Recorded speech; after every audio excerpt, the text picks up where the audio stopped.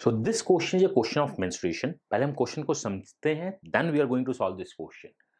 A bucket, boss, bucket तो इन्होंने लिख दिया है. What do you mean by the bucket? Bucket का इनको बताना चाहिए था. What is the shape of the bucket? ऐसे ये प्री-एज्यूम्ड है कि shape of the bucket अगर कुछ नहीं बताता है तो फ्रस्टम का shape होता है. So this one is a bucket, but इन्हें बताना चाहिए था. हो सकता है कि bucket आपका cylindrical हो, कुछ भी हो. नहीं बताया है. That's why I am assuming. Otherwise answer is cannot be determined. अगर मुझको मानना होता तो मुझको पता है कि answer can not be determined होना चाहिए था अभी तक. बट आगे देखते हैं कि आगे क्या है. क्या सिलेंड्रिकल है? नहीं है. इसमें एक बात बोला गया है, radius of the base of the bucket is 3 centimetre and the radius of the surface of the liquid is 1 centimetre मोर. मतलब ये फ्रस्टम बता रहा है. पहले नहीं बताया था, अभी बता दिया. That's why the answer is not the can not be determined. अब हो सकता है कि कुछ और भी सेफ हो, कुछ हो, बट इतना तो बेसिक बताया है, ये हमें पता है. इन्होंने देखा है, जो हमने ये लाइन पढ़ा, that one the radius is 3 centimetre, और जहां पे लिक्विड है, और लिक्विड क्या है, then the radius of the base of the bucket before the ball is dropped. अगर बॉल ड्रॉप नहीं करती है तो मान लो यहां तक वाटर है, तो यहां पे भी आपका एक बन रहा होगा वाटर लेवल इस टाइप से. ये जो रेडियस दिख रहा है ये 4 दिख रहा है अकॉर्डिंग टू क्वेश्चन. ये जो रेडियस दिख रहा है ये क्या दिख रहा है, 3 दिख रहा है अकॉर्डिंग टू क्वेश्चन. अब क्या होता है, हम एक बॉल ड्रॉप करते हैं, लेकिन उससे पहले देखो ये 200 सीसी, दैट इज 200 सीसी का मतलब क्या होता है, centimetre cube is the volume of this liquid जो अभी इसमें है.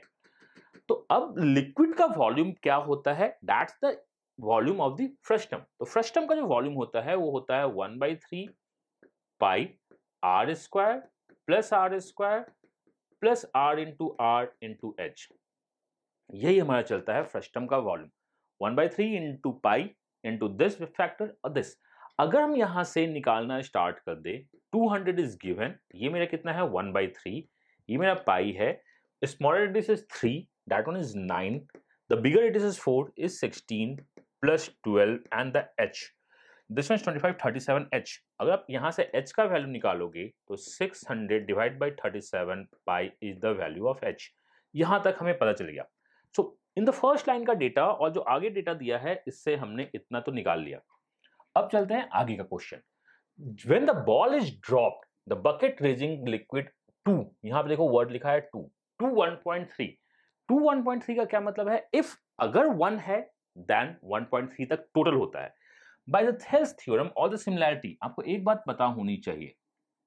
इन द रेशियो टर्म्स, मैं जो लिखूंगा वो रेशियो टर्म्स लिखूंगा. If this one is a, this one is B, this one is C, then the ratio of the left or the right part is nothing but a minus b and the b minus c in the ratio terms. ये similarity है और यही ratio है.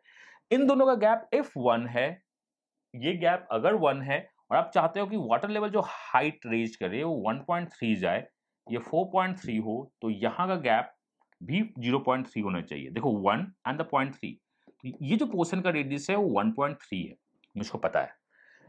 That is the similarity. अगर मैं इस height को h बोलूं, तो ये जो है 3/10 h है, 0.3 को लिखते हैं, यही h है. मुझको चाहिए इस पोर्शन का वॉल्यूम. वाटर लेवल रेज और the rise is due to the ball.